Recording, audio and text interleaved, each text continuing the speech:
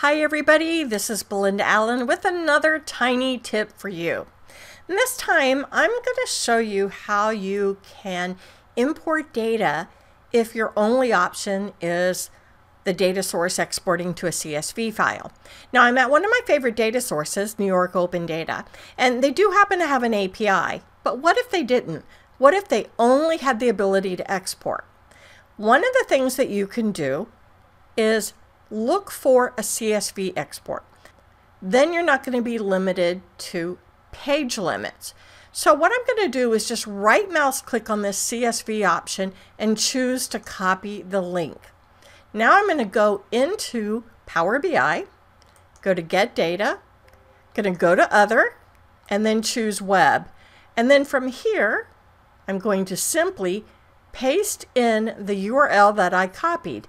So this is actually going to bring in CSV, and instead of downloading it, it's just going to do an import into Power BI. Let's go ahead and click OK.